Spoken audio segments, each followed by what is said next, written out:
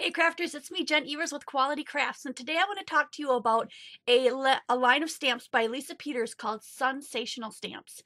And this is the new DT that I'm on. I'm super excited about it. She's got these awesome little critters and animals and people and different kind of things that she has, and they have super really fun sentiments that go along with them. And I'm going to create a card for you today. I'm going to do a step-by-step tutorial on how I put it together. I've got all of the pieces ready to go, so let's get started. Okay, so here are all the pieces that I have. I pre-colored them ahead of time. I've got enough to make a little scene on here. And I've gone ahead and made a circle card. And I used most of the pieces I've cut out, I used my Cameo, except for the animals. These are her digis that I colored in. And then I fussy cut those out by hand. And I did one white circle to go on the top. And so that's where I'm going to create my scene. So I'm going to go ahead and I think I'm going to go ahead and put like a background, like I almost want like maybe a sky and a little bit of green at the bottom. So I'm going to move all this stuff out of the way. I'm going to pull out my e-brush machine and I'll show you how that works. Now this machine makes quite a bit of noise. I use it on the high setting. All I do is put my Spectrum Noir marker into it. And then I press this button to make the air shoot out. It goes across the marker and makes a nice spray across the paper. I have it contained in a box. See if I can show you kind of the edges here so that it doesn't spray all over my computer and things that I've got laying around here. So I'm going to turn it on. It's going to be noisy.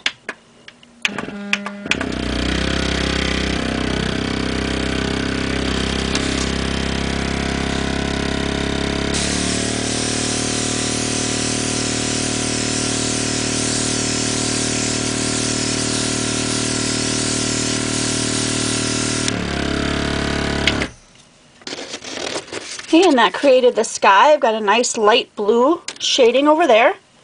I'm going to pull this marker out, and then I'm going to put in a green marker. If you do decide to want to use the e-brush, make sure that your Spectrum Noir markers are the ones that are kind of round, that have all the sides to them. This is the one that fits in there. The regular square ones don't fit, unfortunately. I have a lot of both, but here's a square one for comparison.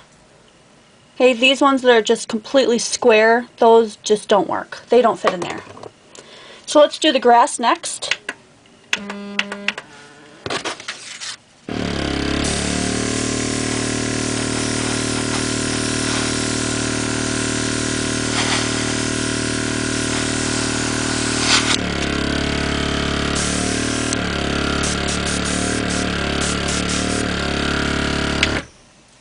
All right.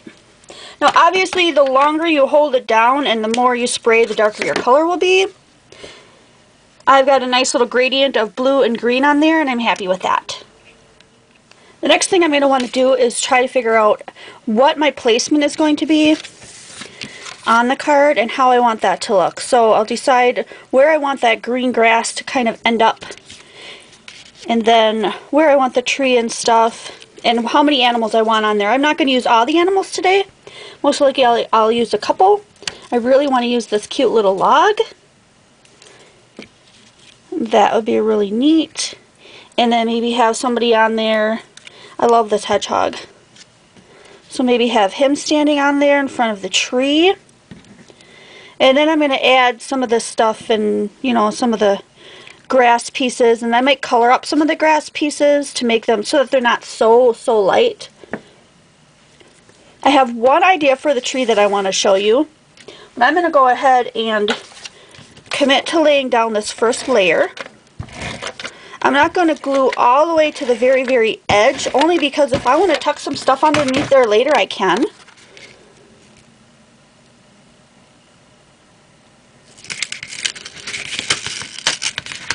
Don't quite want it there. I want to turn it just slightly.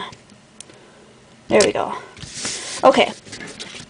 So with the tree, what I want to do is I want to cut out each layer like this, right along this mark.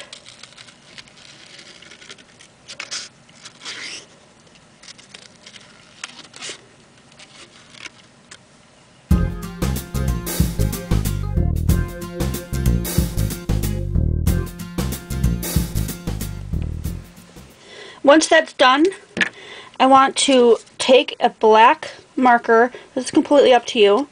But I like to keep that line on the outside really, really black, so that all that white that showed from us cutting it isn't there. Some of this might be covered up, but just in case, I'm going to go through and color the edges of that one and the edges of this bottom one as well.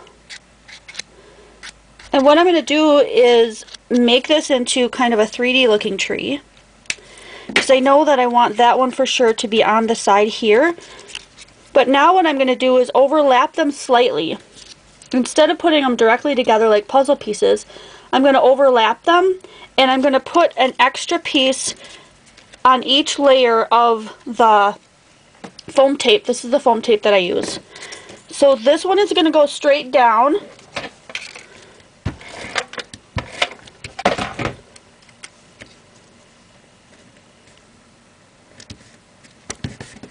And then the next layer is going to be just slightly, I don't want to overlayer it a lot, because you're going to end up with a really short, tiny, funny looking tree. So I definitely want to just overlap it a bit, if that makes sense. And these scissors that I'm using, they're from Fiskars, and they're non-stick scissors, so that's what I'm using to cut this foam. You don't want to just use a regular pair of scissors, although you can, but you'll be cleaning off that sticky quite a bit. So there's the foam. We're going to layer this first layer just slightly over the top of where that second one was. And then because that's pop dotted up that much, this next layer is going to need 2. So I'm going to put down 1. Oh, I'm off. I'm sorry, I'm out of frame there. Let me move over. I put down 1 layer, and I'm going to put down another layer right on top. So that's a double layer, and then that'll pop dot above this one. And then I'm going to slightly overlap that. And then you end up with a really nice pop dotted tree that looks 3-dimensional, adds a little bit of flair to your card. Super cool. Really, I really like that. Okay.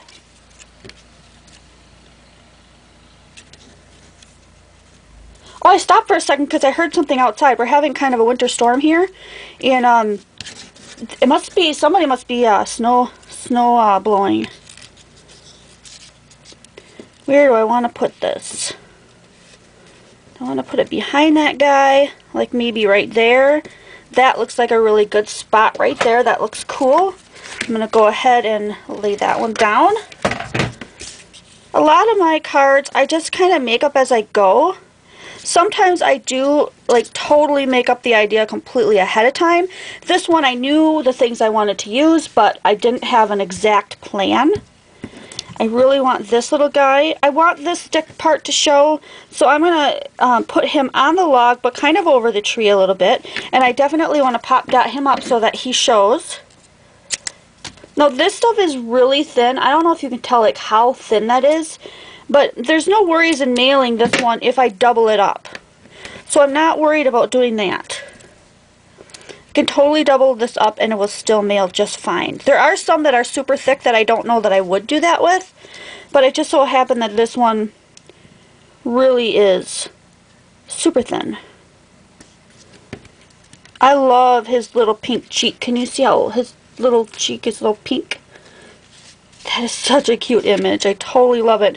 And when you take her images and you add them together like this, oh, the little things that, the scenes and the things that you can come up with are just adorable. Totally adorable. And then you can just add all this grass. Anything that you want. You can put it behind there.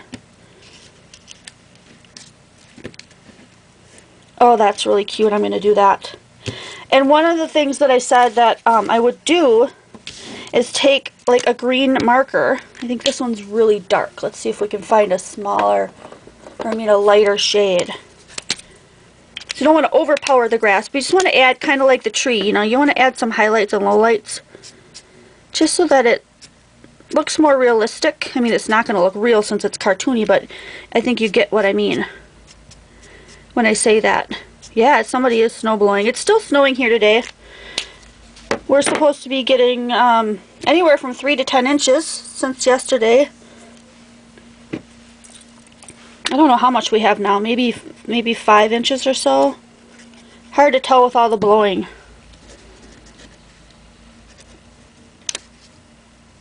There we go. And now you can tell that that grass sticks out a little bit more with the color of that. And let's add this one.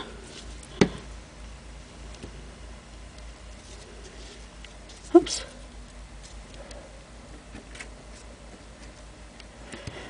And I'm letting that go right over the top of that little hedgehog because it makes it look like he's standing on that log, like really in the grass. It's super fun. Her stamps are just so fun to play with. The images themselves are so wide open for you to add your own creativity. Like this bear is like he just is an outline of a bear, and all the little touches that you can add of your own and make him any different way that you want is just so much fun. I will have all of her links to her store where you can get these images and stuff in the description box below, so make sure to look for that. I think I want to put one more, yeah, maybe down there. That looks good. So you just kind of play around with it and decide where you think it looks good. Making cards and stuff is just, there's no right or wrong, which is super fun. Oh, and I have some clouds laying around. I might add the clouds to that, see if I can find them. I've got 2 punches of clouds. One's a little teeny tiny cloud and one's a big cloud. And every once in a while, when I do a scene card, I might throw a little couple of clouds in there. So I've got, yeah, I've got a couple of them here. Let's see.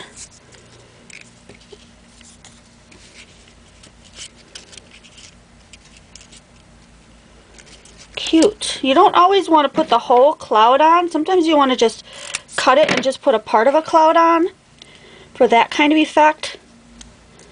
That's super cute. I think I'm going to go with that. You can add some gray to that too and make them look more like 3D and stuff. Totally up to you. I may add that later. I'm not sure.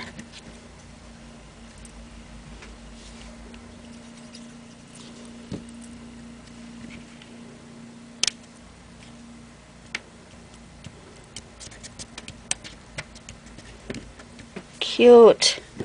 I've got a couple of other little fun things that I thought I might add. I've got some of these, and this is a punch. I didn't use the cameo for that one, so you can buy that kind of a punch. And I'm going to add just a little bit of greenery around it.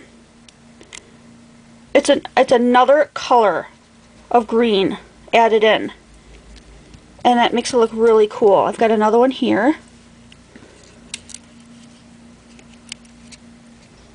Just want to decide where would be a good placement for that.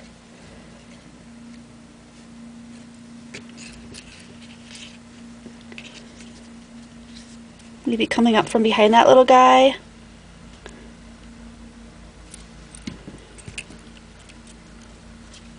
Whoops, stuck to my finger. I think I'm gonna take the glue off that and let that kind of just pop up off the page. Give a little more dimension there. And then because I've used quite a bit on this side, I'll most likely will put the sentiment on the inside. And I had some more leaves. I always have extra leaves and things cut out ahead of time that I just hold on to, so that when I do this kind of card that I don't have to cut every single time. So a lot of these grasses and things I will hold on to. These little guys I'll hold on to for another card, so that's a sneak peek for next time. And then I'm going to do a happy birthday sentiment on the inside of this one. I'll probably put another white on the inside, and then I'll do the happy birthday. But just for today, I wanted to show you how I put together a scene card and how all the pieces fit together and how I used the Sunsational stamp sets from Lisa Peters. I hope you enjoyed this. Come back again for another tutorial in my next video, and I'll see you next time.